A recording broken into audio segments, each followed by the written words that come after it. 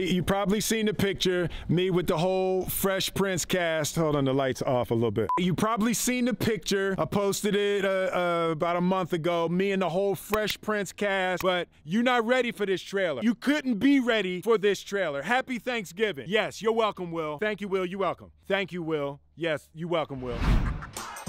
Now this is a story all about how my life got flipped, turned upside down, and I'd like to take a minute, just sit right there. I'll tell you how I became the Prince of Bel-Air. How crazy is it walking in here? I've always been able to recognize chemistry. Will and Alfonso, from the very beginning, were just playmates. This is my brother Carlton. He knows we can't afford any bigger clothes, so he just doesn't grow.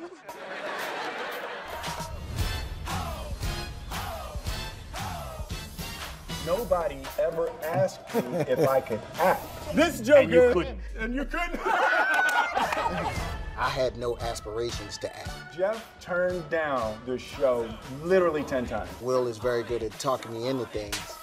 They said, oh, we want you to audition for this new sitcom with a rapper. I said, pass.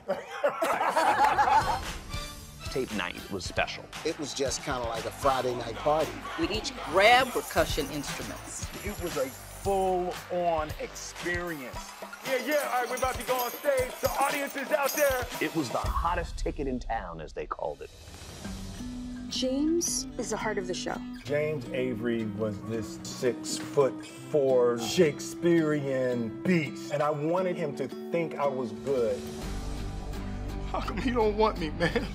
And I fall into his arms at the end of the scene, and he's holding me, and the shot pans off, and he whispered in my ear, now that's acting.